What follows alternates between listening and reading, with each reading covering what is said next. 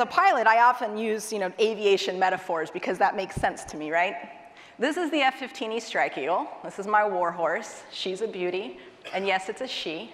And she led us safely in and out of combat so many times. It's a $65 million aircraft. And we have a term in aviation called the envelope.